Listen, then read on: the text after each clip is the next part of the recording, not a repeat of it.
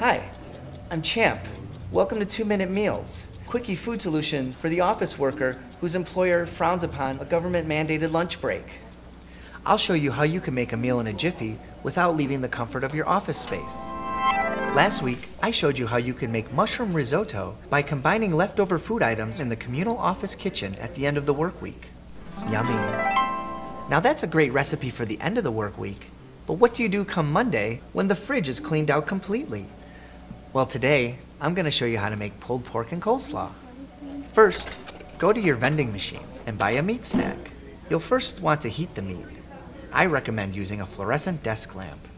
For even heating, create a tiny spit by skewering the sausages on a pencil. Don't worry about lead poisoning. Pencils are now made from graphite. Place the pencil in a manual pencil sharpener under your lamp and rotate slowly and evenly. Check your desk drawers for leftover condiment packets. Sweet and sour sauce mixed with ketchup works really well. Place the sauces on a hot hard drive and allow to simmer. By now, your meat snacks are nice and tender. Remove them from the spit and push them through your paper shredder. Place the meat on the hard drive and mix in the sauce. Now for the slaw.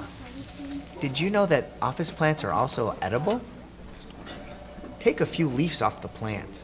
A mesh trash can and an office chair combined work great as a salad spinner. This time, with an electric pencil sharpener, empty some mail packets into the shavings chamber. Remember, graphite, not lead. Take the cleaned leaves, roll them up, and feed them into the pencil sharpener. And voila! Instant slaw! Your meal is now complete. Thanks for joining me for 2-Minute Meals. Next week, I'll show you how to make popsicles. Until then, bye-bye.